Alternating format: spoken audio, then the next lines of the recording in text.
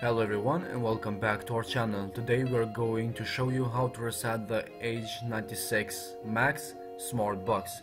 As you can see, immediately you go to device performance, reset, let's go there.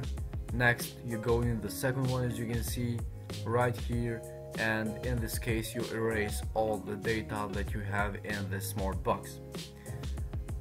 Now that you pressed, so after you press reset, you have now here the choice to press erase everything, and you go with that option.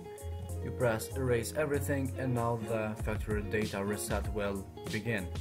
As you can see, now it's erasing all the data that you had until now, and hopefully this erase or this factory data will fix all your problems.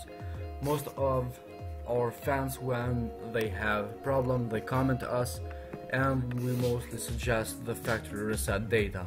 This option is very easy and it fixes maybe all of the problems with smart boxes. Now you have a brand new smart box like you unboxed in the first day, so all the problems should be gone. Now we just wait for the H96 MAX to power on and to erase first all the things. This shouldn't be long, so you just be patient, 2 or 3 minutes, this will be all done. As you can see, in 3 steps you already erased all your data. Now we have just to wait, and the H96 MAX Smart Box will be powered on, ready to be used, and it will be functioned as well.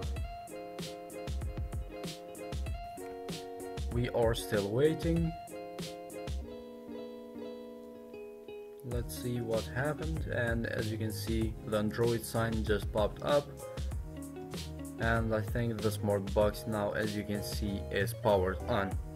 So guys, this was all for today's video and showing you how to reset the H96 MAX.